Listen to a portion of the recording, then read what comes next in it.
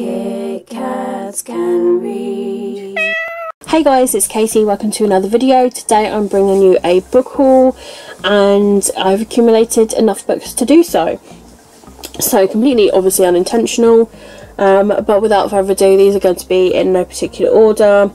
The first I'm going to share with you is actually an ARC that I won. I don't really often win things, so this was an absolute surprise, but I entered this at Yelp. Anderson Press was doing a giveaway of an ARC, and I literally had an email recently saying that I'd won, and I was like, what? That's amazing.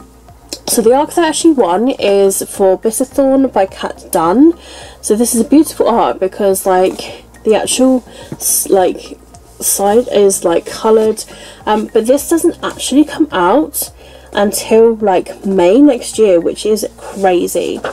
So, and it's a limited edition book, so I'm really excited. So massive thank you to Anderson Press for this. That's amazing, absolutely amazing. So I'm so happy to have it.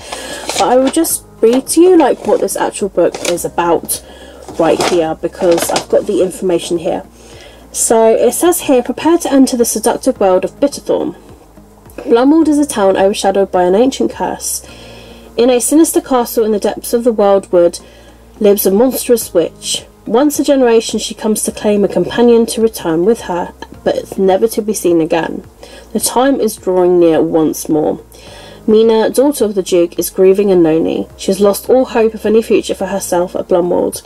So when the witch demands her next companion, Mina offers herself up, although she has no idea what fate awaits her.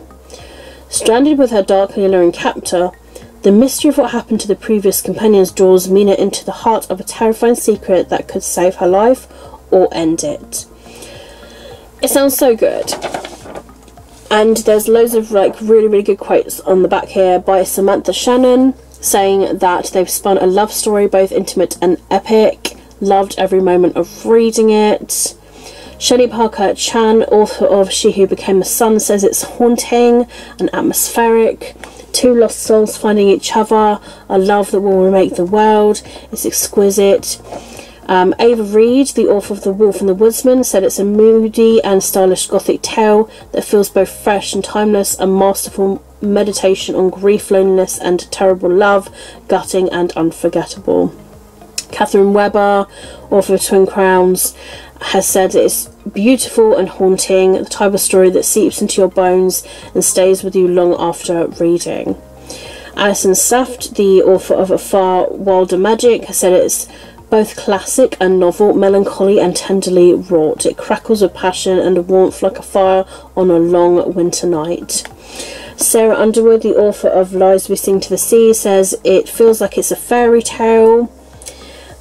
Tori Bovalino, the author of The Devil Makes Three, says it's a delectable, carefully wrought fairy tale full of hope and heart. And Freya Marks, the author of A Marvellous Light, says they have created a deliciously spun cobweb of a fairy tale that slowly unwinds a pattern of secrets, curses, love and betrayal. So it literally sounds like from all of those there is kind of like a fairy tale with like, I don't know, like beauty and romance and all sorts of like things in it. Just sounds really good. Just from all of those like reviews from those authors, it spurs me on to read it because I just love all this stuff. So yes, massive thank you again to Anderson Press. Can't believe I won it, and yeah, I look forward to reading that at some point. Okay, went to the free bookshelf, picked up some free books. I love it so much. So the first I've got here, this is a classic. It's A Little Princess by Frances Hodgson Burnett. I used to read this book, so when I found it there I had to get it. This is a really old copy because you can tell, because on the back it says here UK £1.95 for this book, Canada £2.95, USA £2.25, Australia £4.95. Look at all those prices and what you think of what they are now. Like, this is crazy. So yes, Frances Hodgson Burnett is the author of The Secret Garden, one of my favourite classics. I don't often like classics, so yes, I was really happy to find this on the free shelf, and I was like, I have to get my hands on it. So I think I'm trying to see, like, It says here published 1961. So yes, this is like, oh, this is like a granny, isn't it? But yeah, the story of a little princess. Sarah Crewe is sent back from India to school in England. She appears to have everything, not just wealth, but a loving heart and a quick imagination. How does she manage when poverty strikes? It's a story of magic as entrancing as a secret garden. Let's see about this one. And yes, I'm really happy that I have that one now. Next of all, I picked up this. I couldn't help it because it's got a cat on the front. It says Cleo by Helen Brown. Possibly the next Marnie and Me. How a small black cat helped heal a family. That sounds so cute, doesn't it? Cat lovers will be charmed and amused. Perfect. Cleo is an uplifting book about love, loss and redemption. It's a book about a small black feline who helped bring a family even closer together by sheer force of her cat personality. It just sounds so cute and adorable. So yes, couldn't resist that one. And then I got here Anna Whitehouse. This is a hardback. Perfect condition. This is called Underbelly. I'd never heard of this book before, but this is what I like about these free bookshelves. I don't think I've ever turned the pages of a book so quickly. It's sharp and emotional. A page turner, up, put down a ball, huge depth, meaning and heart captures the depth and complexity of female relationships under the glare of social media. She doesn't want your life, she wants to destroy it. I'm sorry, but that is what got me for this book. So it says here, underbelly, the soft underside or abdomen of a mammal, an area vulnerable to attack, a dark hidden part of society. Lo and Dylan are living parallel lives and worlds apart. Lo is the ultimate middle class mother, all perfectly polished Instagram posts and armchair activism. Dylan is just about surviving on a 0 hours telemarketing job from her flat, trying to keep food on the table.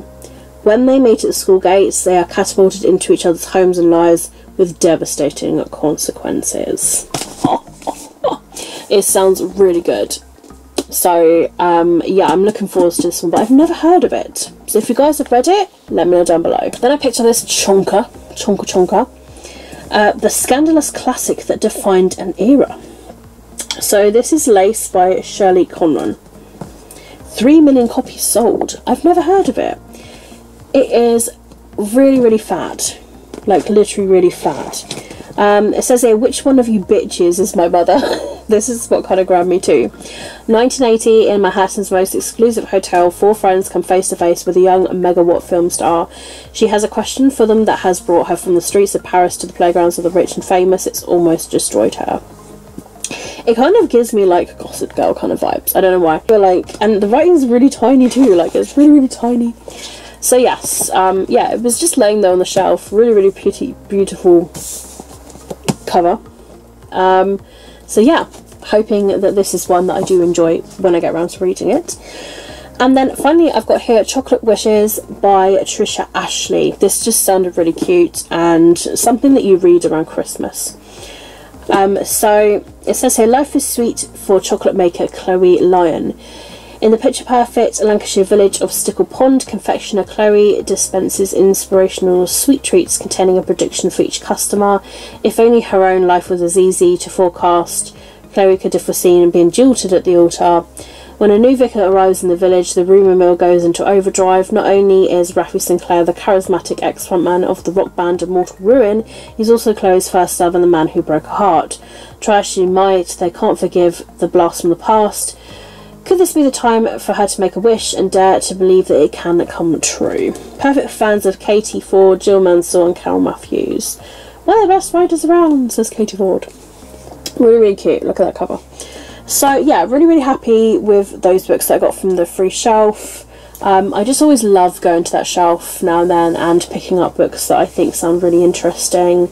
And yeah, I do leave books there myself sometimes. So yes, I'm really happy. I hope you guys have enjoyed this book, or if you've read any of these books mentioned, then do let me know down below. Let me know what books you're reading, what books you've recently purchased. But I hope you're having an absolutely fantastic day wherever you are. Keep smiling, keep reading and be happy. My name is Katie and I will see all of you wonderful, awesome people in my next video. Bye!